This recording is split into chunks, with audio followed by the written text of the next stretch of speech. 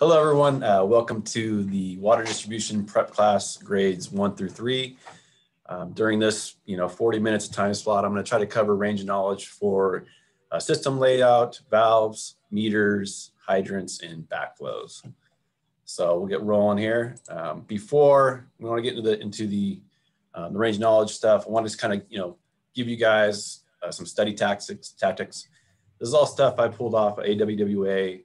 And even, looking through it, stuff I've done through the years, just kind of, setting the mood, finding an area, place to concentrate, creating that environment that supports it, studying to understand, try not to memorize, because this is all stuff you're going to use in your day-to-day, work life, write what you read, summarize material in your own words, make flashcards, find a way that, you'll be able to retain the knowledge that you're studying.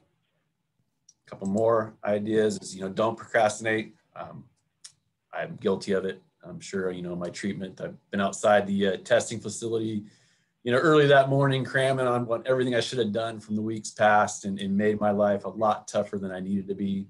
It looks like there's a couple questions. Is it anything? Can everybody hear me all right? Yeah, hey, can I be moved to the other room for the wastewater, please? Yeah, Corey, there's about 3 people in the chat that need to be moved to wastewater. Okay, I am having a little trouble finding out how to do that, so I apologize. It should be easy, but it is apparently not. Let me see here. Okay, I am going to, and who's, let me, all right, I think I figured out the way, I figured it, I'm there, wait a minute. Michael logged out, so who just asked to be moved? There's a couple of people in the chat. Why don't you, if you could just check the chat, and then Danny, you could probably just keep going and hopefully we can get those folks moved to wastewater. Yeah, I'd like to be moved over to wastewater, please. I'm sorry, I was muted. And who is that? Joseph Shohan.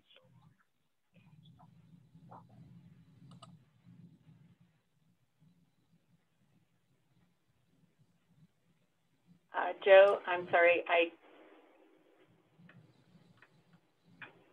don't see you here. Could you text me in the chat field? Sorry about that, Pete.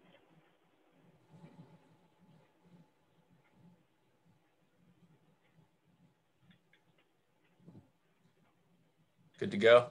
But if in a couple minutes, if you don't get moved over, please raise your hand, let us know, and I will make sure we work on getting you guys moved over. Yeah. Till then, you're gonna learn a little bit about water distribution, so sorry, but hopefully we get you moved over quickly. And the things I'm talking about, study tactics, they work no matter where you are, or what test you're taking. So obviously don't procrastinate where I just was. I think we're all, guilty of it. Something I've kind of done more as I've gotten higher in my distribution certs, which I currently hold my grade 5, is kind of been quality over quantity, heavy, with busy work life, busy home life, 2 kids, sports, everything going on, trying to grab those short intervals, the 15 to 20 minutes, the stuff that's easy to grab, the stuff at lunchtime, stuff at end of your day before you go to bed, and just kind of picking up those times to taking a break, going through it and getting a little more study material in, and then setting your goals high. Shoot for that 100%. Don't shoot for that. I just want to pass the test. We all just want to pass the test. I totally understand, but set your studying up and shoot your goals high, because it's really hard to get 100% on one of these tests. And I would congratulate anybody that does. I think if you get a 90%, that's awesome. So, set your goals high. That way you can assure yourself that you're going to pass. And then lastly, something that I did through my entire career is I kept going. The best way to retain the knowledge for these tests is to continue to use it. Get the next cert you can get as soon as you can. Just keep going. That's like probably the biggest, piece that if you can leave today with is continue on your education, continue to get the certs. Moving on to some resources. I heard some questions earlier about books, resources to use. The other things what you're going to see today are right out of the water distribution operator book from AWWA. I've utilized the certification exam prep books in the past, especially for math. You worked for me, and also the water program, Sacramento State, a wealth of information, tons in there. Just remember to grab it at small bits. Those books are huge. So those are definitely some resources you guys can use through all your certification tests. Some of the stuff that's new that I wished I had a chance to utilize are some of the apps available. And looking towards, I'm looking forward to taking my treatment 3 years soon. These are definitely something that I'm going to be testing out. So hopefully this next time around, I can give you some of my experience with these apps. I think they're so having some on your phone will definitely help with those 15 to 20 minutes study sessions. And then another training resources, I've used them in past, WaterWise Pro. They also have an app. They do in-house trainings. They've been helpful on my journey, on my certification. So definitely throw out to them. And then I also heard, I just kind of added this. I apologize. I would have thrown a link, but I heard just some questions come up in that meeting, and I wanted to throw the California State Water Board. I apologize, it's not a link. I did it real fast just before this started. Use this. This will tell you everything, your range of knowledge, all those questions that came up. They have all this stuff written down in there. This is also recorded, so you'll be able to get on BAYWORK's website, but go to your California State Water Board. It helps you, with all the questions we went over, and it really help you get prepped for your exam. So sorry it's not a link, but it's thrown in there. All right, now we're gonna get rolling into just some of the study questions, some of the stuff going on in your exam. First is, what is a public water system? You're gonna see this question. So there's 3 types of public water systems. There's your community public water system. It's 15 or more service connections or serves 25 or more persons for more than 60 days a year. These are your municipal systems, your rural water systems, mobile parks. These are your communities. You have the non-transient, non-community, serves an average of 25 people who do not live at the location, but the same people use the water for more than 6 months per year. These are your schools, factories. Then you have your transient, non-community public water system, serves an average of 25 persons per day, but only occasionally and for short periods of time. And these are how you're probably going to see them on the test too. So community, public water system, non-transient, non-community, and then your transient, non-community public water systems. All right, then we'll go on to water distribution system layouts. 3 general ways in which the distribution systems are laid out. You have arterial loop system, grid system, and tree system. So your arterial loop system. So the arterial loop systems are designed to have a large diameter water main around the water service area. And that ensures that flow will be good at any point within the grid because the water can be supplied from 4 directions. Then you have your grid systems. And grid systems have the most of the water mains interconnected, and they are reinforced with larger arterial mains that feed the water to the area. So you have your main pipe down the center, and then you have your feeds outside of it. Then we go to tree system, and tree systems have transmission mains that supply water into an area, but the distribution mains that branch off are generally not connected and have many dead ends.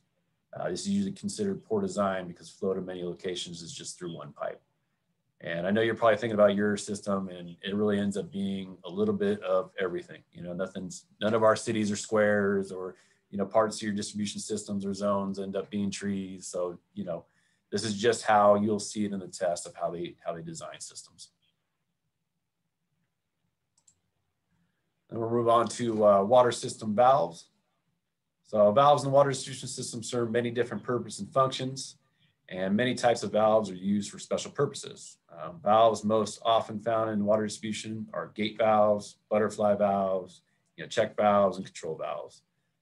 Some specialized valves found in the distribution system are pressure reducing valves, pressure air relief valves, altitude valves, air reliefs, and vacuum relief valves.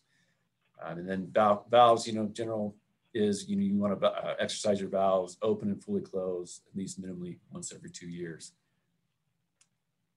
So dive into gate valves. So gate valves are use a restricting disc that is lowered into a seat to stop flow.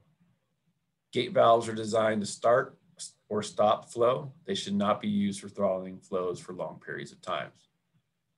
Different types of gate valves. You have the rising stem gate valve, also known as your OS and Y. It's an outside screw and yoke. They have an extended screw extending above the bonnet. These types of valves are used at well sites or pump stations. It's very easy to identify whether the valve is open or closed. Non-rising stem gate valves are used in underground applications on water mains and hydrant laterals. And then a test question that I can guarantee is a question from at least D3 up through D5 is a bypass valve. If a large valve, say you have a water main, you're doing a repair on, like an 18-inch main. So this was where this bypass valve would come in. If a large valve has pressure only on one side of the gate, it may be almost impossible to open. Bypass valves are used to let water into the unpressurized main to put pressure on both sides of the gates so the large valve may be operated. It's a test questions. I wish I had them in our system. I think everybody does. I haven't seen any yet, but at least in the distribution, but you will see it on your test. Butterfly valves. So butterfly valves have a disc that is rotated on a shaft across the diameter of a pipe. When in the open position, the disc is parallel with the flow, and when closed, it seals against a rubber or synthetic seat on the valve body or the disc. The butterfly valve is primarily used for on-off service. They can be used occasionally for throttling, but prolonged throttling is not recommended. Check valves. Check valves are designed to allow flow in only one direction. Most common use in water systems is on the discharge sides of a pump to prevent backflow when a pump is shut down. Also, with a type of check valve is a foot valve. And a foot valve is a special type of check valve that is installed at the bottom of a pump suction that prevents the pump from losing its prime.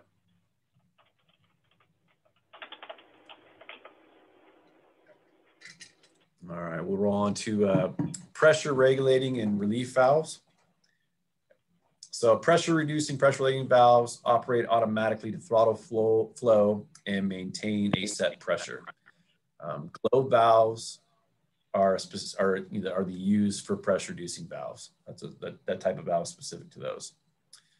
Pressure relief valves are used to relieve high pressure from water hammer, failed PRV valves, closed valves, or other high pressure scenarios.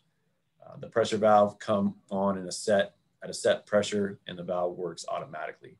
A lot of times you're going to see pressure relief valves in the same area as your pressure reducing valve, as they are your fail safe. If your pressure reducing valve fail, the pressure relief valve would kick on that set pressure and save your system from that high pressure. Also, pressure reducing valves can come in small sizes. Sometimes you'll see them on your customer's service. If you supply, higher pressure to an area, a lot of times you'll see the small one there in the center on your customer's side of the meter, helping reduce the pressure and saving their appliances. All right, altitude valves. So an altitude valve is used to fill a reservoir and is controlled by pressure settings. The lower pressure setting allows the valve to open and fill up the reservoir, and the high pressure setting closes the valve and stops the reservoir from filling. These, basically your lower pressure set point would be, the footage that you want that tank to start filling, and the high pressure set point would be, the footage that you want to stop filling. So say you wanted, you want your valve to come on at 5 feet, then you want it to turn off at 18 feet. You can set that through that large pilot assembly with the springs, and that valve will operate automatically on those set points.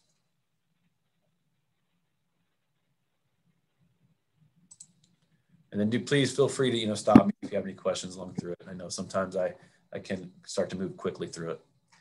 Other valves to be aware of that you'll see on the test, air and vacuum relief valves. Air reliefs allow air to vent from the main, and the vacuum relief allows, if a vacuum occurs, they will admit air into the system. They're usually float operated valves, usually located at high points of the system, and then on the discharge size of pumps. They'll come in a range of sizes too. I'm sure you've seen them on your discharges or even in distribution system. Your corporation stop is connected to the water main and the service line. It is the main shutoff valve located under the street. So usually tapped right into the main. That's your isolation valve. You know, when you're replacing a service, that's the valve you're shutting off right there at the main. Your angle meter curb stop is connected to the service line and the meter. That's the valve located in your customer's meter box that you isolate to change out meters, or you may be doing a curb stop change out on copper services. Water meters. This is one I wanted to put in here because I will admit through my grade 1 through grade 5, I was never really strong on my water meter side of the test, and I wish I would have studied a little bit more when that test came up. So water meters are what generate the revenue necessary to sustain all aspects of the water utility. Water meters measure the flow that the customer use. You know, we use them at pump station pumps. We use them at our wells. We use them at if you have turnouts where you're purchasing water from other retailers. We're metering all that type of water. Advanced metering infrastructure, AMI, is allowing for real-time data capturing from any meter in your system. It is changing the way we read meters and capture data for billing and water loss. Water meters should be tested for accuracy every 5 to 10 years and replaced every 15 to 20 years. So meters, we start with positive displacement meters. And positive displacement meters are used to measure relatively low flow rates. They're most commonly found in sizes ranging from 5/8 to 2 inch. And you have two different types of positive displacements. You have your nutating disc meter, and nutating disc meters measure using a tilted disc that rotates as the water flows through the meter. The rotation transmitted through the gears to a register, and the register then reads in gallons, cubic feet, or cubic meters. Then the other type of positive displacement is your piston type. And on a piston type, the water flows into a changer and displaces a piston, and the circulating motion is transmitted to the register. The register then reads in gallons, cubic feet, or cubic meters.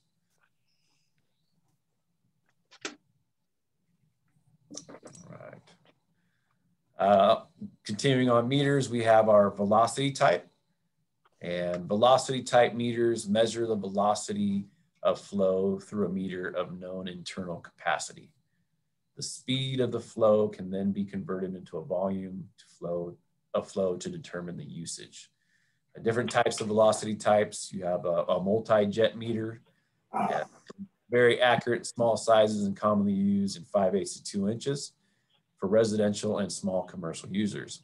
Multi-jet meters use multiple ports surrounding an internal chamber to create multiple jets of water against an impeller. The impeller's rotation speed depends on the velocity of the water flow. Turbine meter. The turbine meter uses the flow direction is generally straight through the meter, allowing for higher flow rates and less pressure loss than displacement type meters. Turbine meters are generally available in 1.5 inch to 12 inch or higher pipe sizes.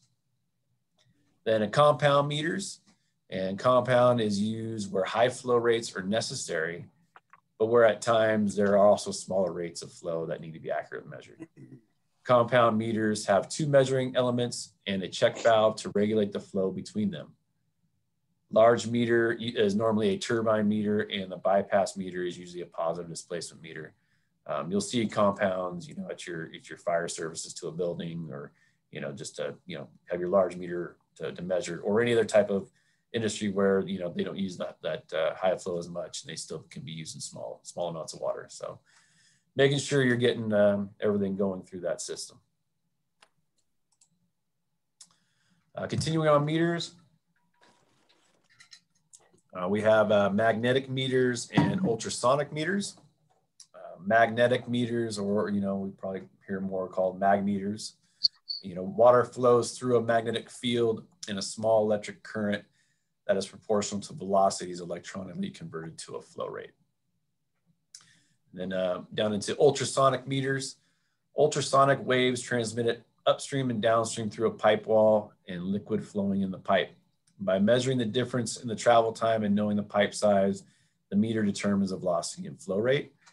And then they have a transit time ultrasonic flow meter, uses 2 transducers which mount to the outside of the pipe and function as both ultrasonic transmitters and receivers. The flow meters operate by alternately transmitting and receiving a frequency modulated burst of sound energy between the 2 transducers. This is something like ultrasonic now we're seeing in our system on our residential water meters, very accurate, able to read extremely low flow that, you know, your positive displacement meters, your older meters would not even register. I know going through this process in our city, you know, water bills increased a little bit. You know, you're always telling, you know, the customer always wants a brand new meter, but you're always telling them the new meters are much more accurate. So we're seeing a little bit of experience with this on our end. And I only see the metering and AMI systems coming through the entire Bay Area and really getting our accuracy levels extremely higher.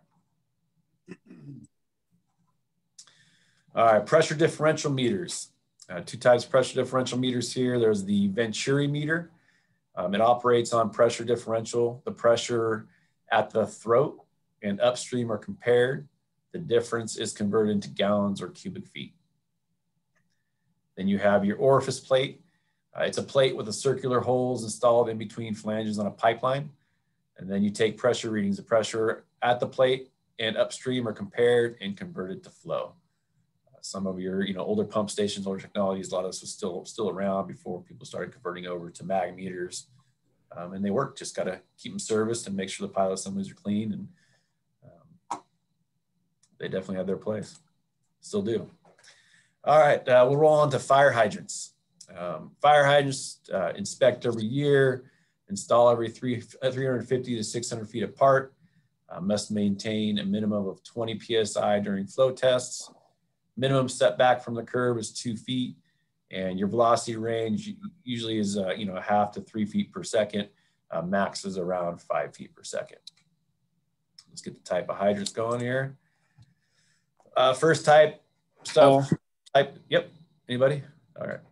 Is a dry barrel hydrant, stuff we don't really see here on the West Coast. We don't have a lot of freezing areas, but a dry barrel hydrants are used obviously in locations with freezing weather. They have a main valve and a small drain valve in the base that allows the barrels to drain when the main valve is closed. Advantage to this type of hydrant is that there's no discharge of water when a fire hydrant is hit or broken. And then there are 2 different styles of a dry barrel. There's a dry top shown to the right and a wet top. And the only difference between the one shown on the right and the wet top is that the threaded end of the operation mechanism is not sealed. So water would be around your stem nut there. It won't be sealed off like shown here. Wet barrel hydrants. Wet barrel hydrants are filled with water all the time and not suitable for locations with freezing weather. Each nozzle on the hydrant has a separate valve, and the isolation valve for that hydrant is usually located in the street. So this is probably the hydrant most of you are familiar with. You're probably familiar with the isolation valve on the street as well. When those hydrants get hit, hopefully it's just for hydrant maintenance, but you know, when those hydrants get hit, usually it's right underneath the cascading water. All right. Also, there's a hydrant color coding. This basically, you know, the painting the fire hydrants according to their capacity helps utilities and fire departments determine the most effective hydrant for fighting fires. They paint the tops or caps to make them easily visible day or night, and they can be rated by available flow to those hydrants or based on water main sizes. Not something that I'm super familiar with here in Pleasanton, but it is, you know, kind of in your expected range of knowledge. So basically they're just, you know, set up on either pressure given, but mostly by the main size, by the flow that's you're able to get from those hydrants. So I imagine in areas where, you know, they have different pressure zones close together, this will be valuable. I think there's a question from Albert. Yeah, so in the city of Brisbane, we do the rings for pressure zones, but we don't do the 6-inch, 8-inch, 10-inch. Is that like a requirement that hydrants are painted that color? Or is it just a recommendation? I don't think it's a requirement. I'd have to double check. This is something, I pulled from the book. Okay. I think you guys are mostly doing it now. You're painting it based off of your pressure zone, or is it based off your fire flow that you can give to them in that area? It's based off of the fire flow, but they're not, the hydrants themselves aren't. We just have reflective rings so that when fire comes up, they can see based on the color right away in the night. Okay, boom, bada ba, and go for it. So, okay, thank you. I just wanted to ask that. Okay. Yeah, no, I'm glad you brought that up because I was kind of curious, and that's I'm glad to hear that it's out there. So you paint the rings of the valves, and they are based off of probably the lower chart here.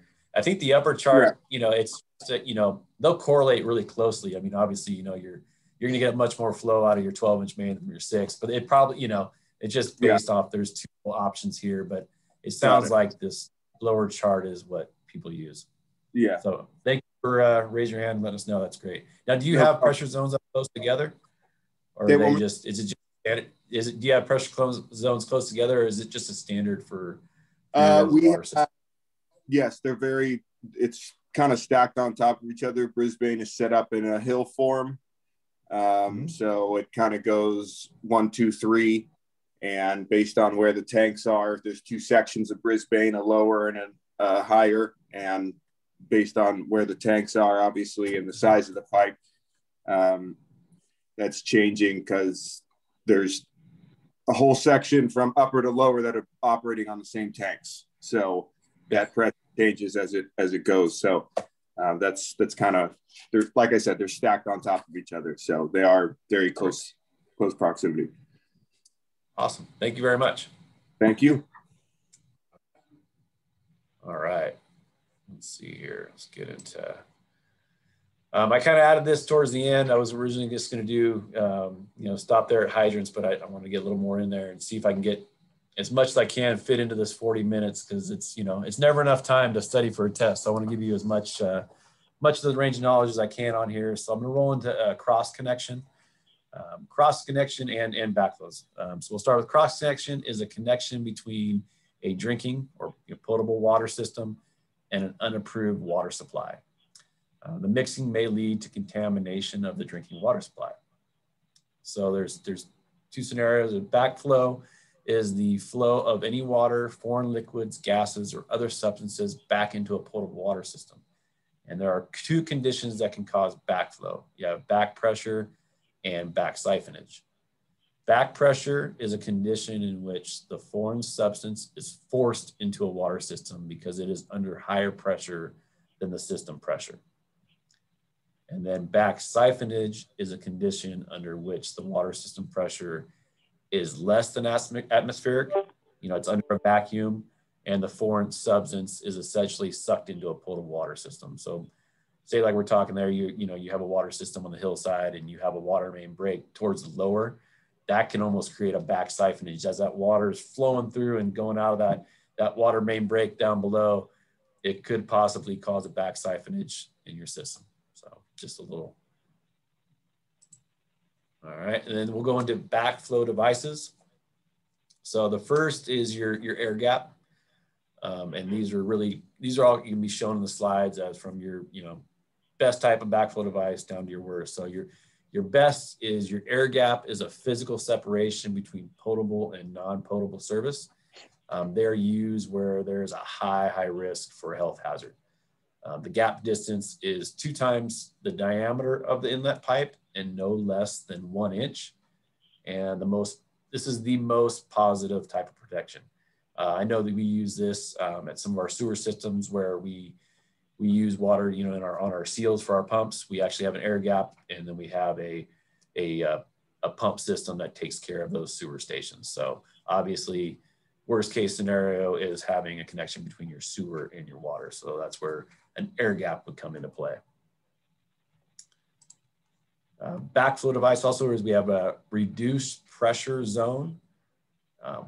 The reduced pressure zone RPZ device consists of 2 spring-loaded check valves with a pressure-regulated relief valve between them.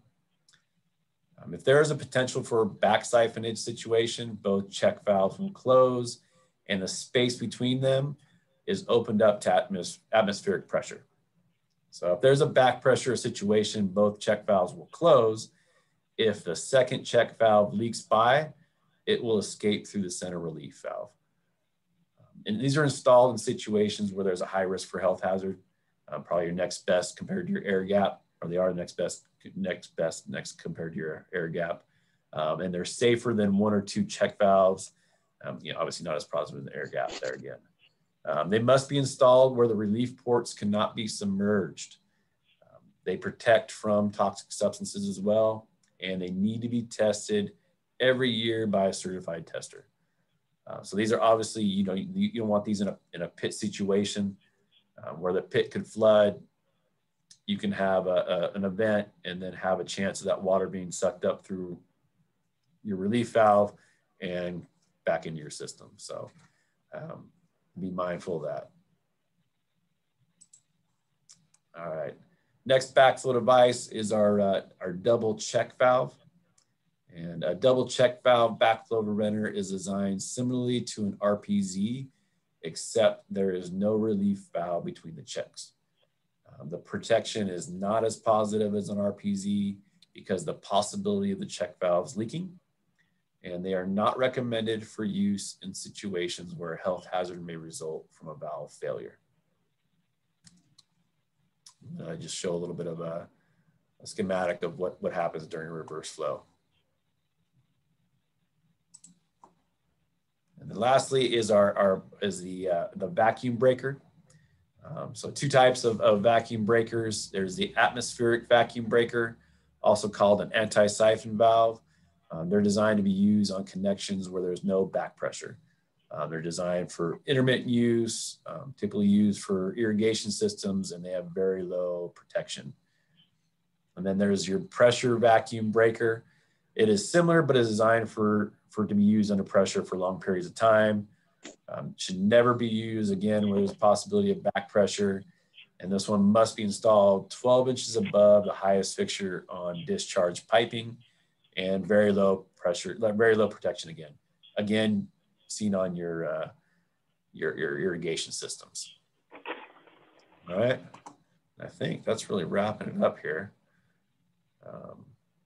Probably moved it through a little bit quicker than I planned to. I know I just talked with one of my operators who was doing a distribution 3 test. He did want me to let you guys know he did see some more questions on pumps, pump maintenance, packing land, stuff like that he wasn't really prepped for. So just wanted to, I was going to add I'll add a page to this and kind of keep it living. And obviously I can probably do a couple more slides. I tend to move a little bit quicker, but I try to give you guys as much information during these prep classes as possible. But I'll also be I'll be putting on there stuff that as I talk to operators, or even you guys, as you guys start taking your tests, shoot BAYWORKS over, shoot me over what you're seeing on it. I like to make this kind of a living document so that we can help each other get through these tests, and then just help the next guy. So again, like I'll be doing my T3, so my next go around, I'll have a little more experience with those apps. I'm sure they'll be valuable. Looks like we got a hand up, Devin. Yeah, I was wondering if they ask you on the test, what's the best cross connection device?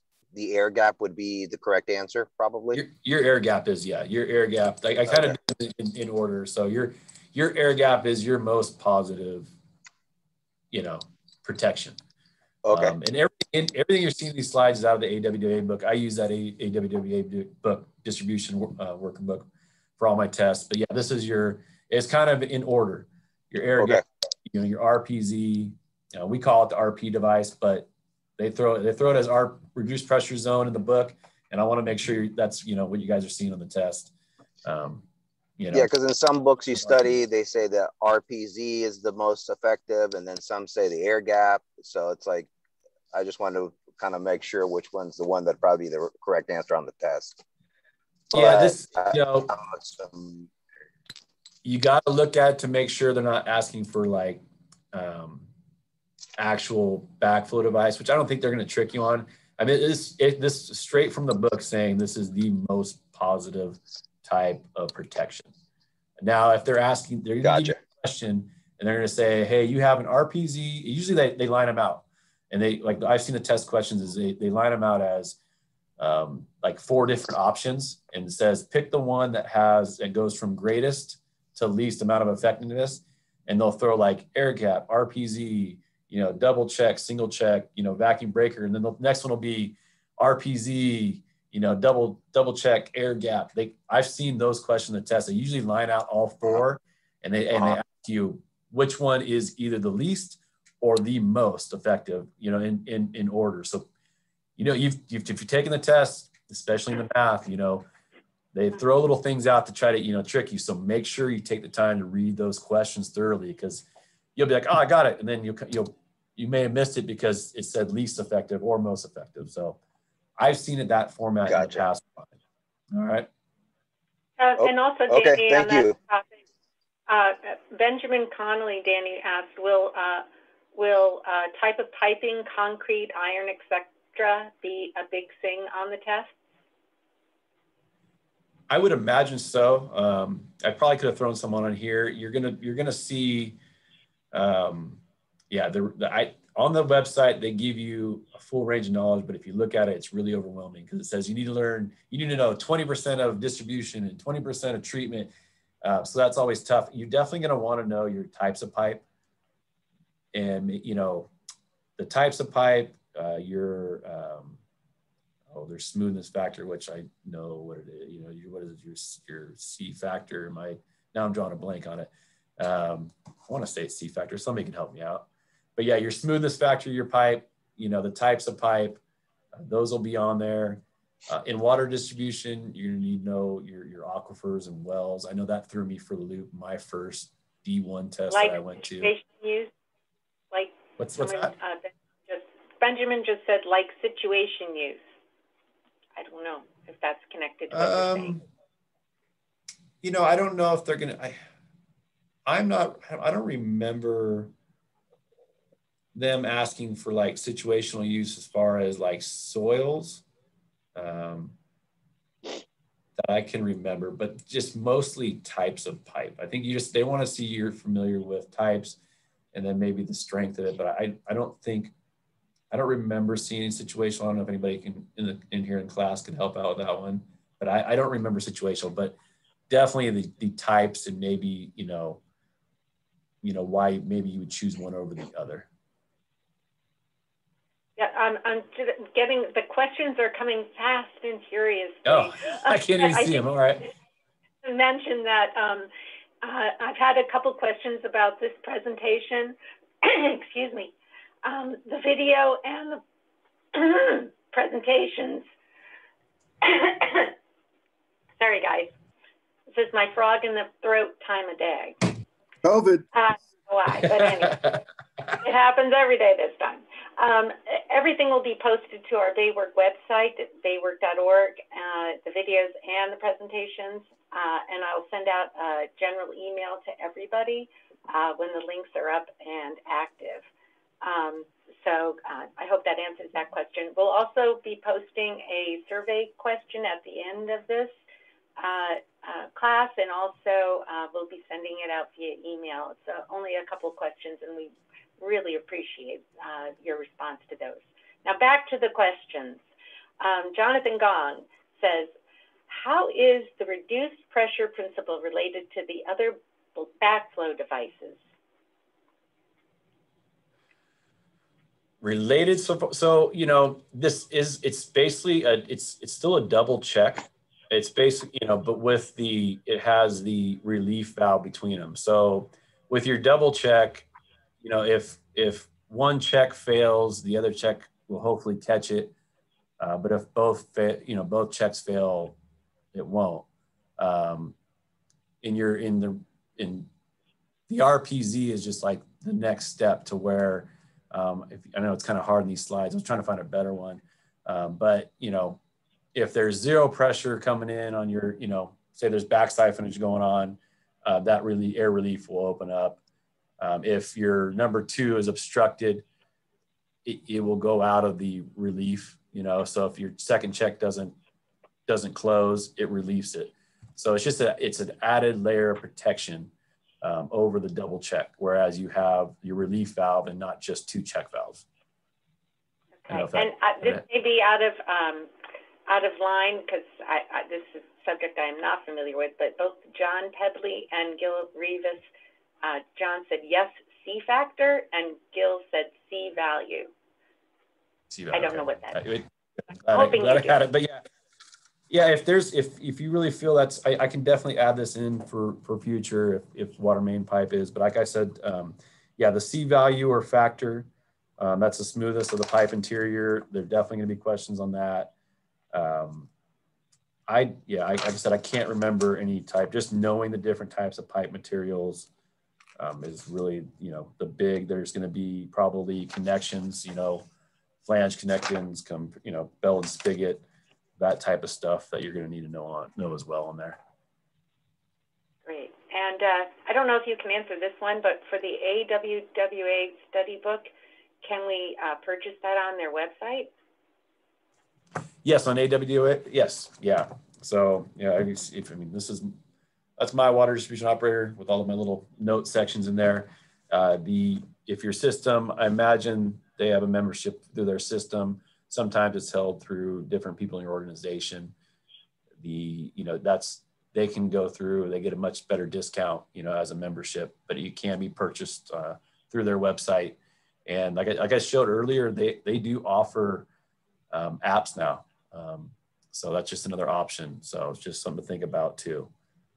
Interesting. Danny says, considering this presentation is for grades 1 through 3, how much of this content is on D1? This is probably a pretty basic. I try to kind of grasp all of them because really your D1 through 3, a lot of your regulation stuff gets a little more intense. A lot of the basic information I'm showing you in here is stuff I recommend you know for that D1. I don't think I got too crazy. I'm not, you know, showing any math. I think this is really basic information. It's kind of why I chose each one of them that you're going to see on all the tests, I would say from D1 to D3.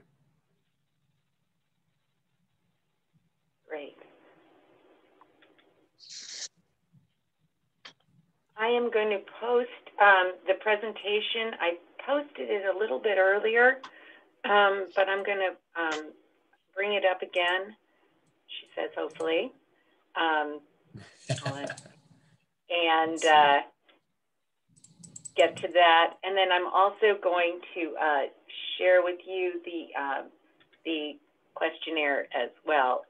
But you can also ask more questions as I'm hunting and pecking for all this great information. Yeah, and also just please let me know. Like I picked out general areas that I thought would be helpful for you. Like I said, I picked stuff that you're going to see in all. I felt through 1 through 3. If there's any other areas that you guys would like to see on something like this, you know, obviously I have 40 minutes, which is, it's impossible to go through the whole test in it. But if there's another area, definitely please let me know. I would like to, you know, like this is for you guys. This is for my crew. You know, my guys are still continuing. My crew is still going through and getting their certifications, and I want to use this to help them out as well. So please, you know, feel free, let me know what you'd like to add, and I will definitely try to add it through there. I know I can go quicker through it, but it's mostly like, I think the most value is you guys coming back to this and being able to use it, you know, after the fact as well, rather than having somebody talk at you the whole time.